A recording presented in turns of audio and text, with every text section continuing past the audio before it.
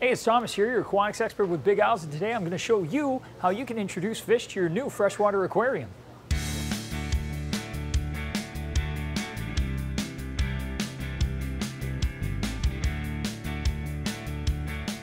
When choosing fish for your new freshwater aquarium, you're going to want to pick something that's peaceful, small, hardy, clean, and obviously attractive.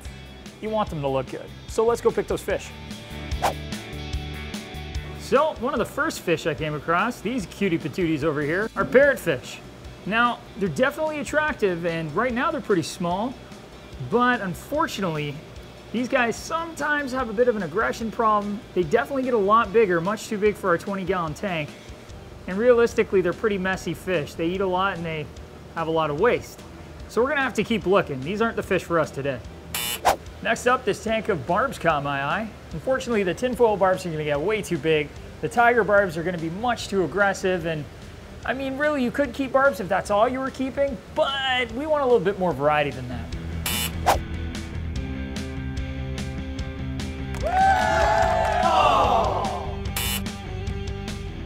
Well, I think we found what we came for. These guys here, they're live bears. They're swordtails specifically, but there's also mollies, platies, and guppies that you could go with.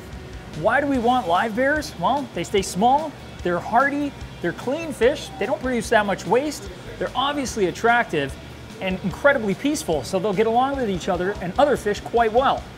Well, there's an assortment of them, so I'm gonna choose out a few different ones and we're gonna bag them up.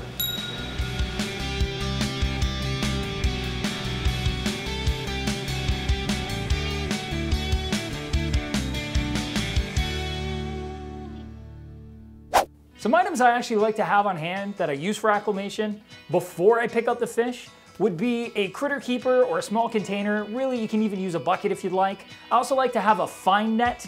It's a little bit easier on the fish's slime coat. I'd pick up the fish food if I know what species I'm getting. Otherwise, I'll wait until after when I actually get the fish. And in this case, I've picked up a better thermometer because the one we had, the stick-on one, it's not that great. So now we're set. One of the most common practices known about is to take the fish in their bag and float them directly in the aquarium. The reason you do that is to let the temperature even out for the fish so that they don't go through a rapid temperature change that can send them into shock, which is not good because fish don't generally recover from that. So a slow shift in temperature for them is paramount to their success. It's not my favorite practice because it doesn't actually incorporate changes in things like the pH between their water and your aquarium, or the hardness, or other factors that could be important for the fish. So I like to do things a little bit differently. The method I'm about to show you, which is my preferred method, is really crucial if you're gonna keep sensitive fish species, or if the water that the fish are coming from is vastly different from the water in your aquarium. You might not always know that, and maybe you don't always feel like testing, so just using this method from the start, regardless of water parameters, is always okay as well. Place a container down and fill it half full with water from the bag. Using a small container is best because you usually don't have a lot of water to spare in the bag with the fish. Next, using the fine net you've picked up, you're gonna net the fish out of their bag and gently put them in your container. What we're gonna do next is add small amounts of water using a small container or glass from your aquarium to the small container the fish are in. What this is gonna do is slowly acclimate them to the parameters of your aquarium by diluting the water that they're currently in. You're gonna wanna do this over the course of about 10 to 15 minutes and add small amounts of water each time. You can go as slow as you'd like, but the faster you go, the more risk you have of them going through some kind of shock. In between intervals of filling up the small container your fish are in, I like to take a moment to add a little bit of slime coat additive to the aquarium. I'm actually doing it via a water conditioner that has an aloe vera additive already in it. And what that's gonna do is it's just gonna wrap the fish up and give them a little bit of a coat of protection so that if in their skittish entrance into the aquarium, they bump into anything, they're gonna be fine. You remember when we were adding that bacterial supplement when we started the aquarium to help boost the filter? We're actually gonna do that again right now. It's gonna give an extra buffer so that we don't end up with any kind of ammonia spike when we add those new fish.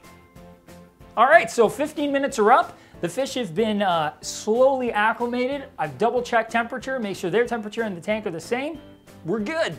So now it's time to add those fish from the container to the aquarium. How are we gonna do that, you ask? The fine net. The fine net, we're gonna use the fine net.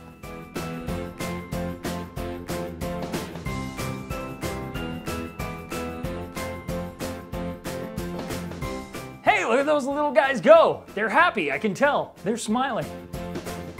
The first few fish are in the tank. We're feeling good. They're looking good. It's really important not to add too many fish at once. We've only added 3 to this small 20-gallon aquarium.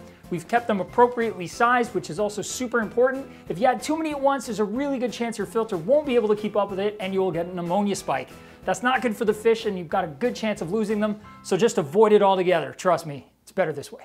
Adding new fish to a freshwater aquarium is really that simple, but if you do have any questions, feel free to hit us up on social media like Facebook or Twitter. You can even comment down below and we'll get back to you there.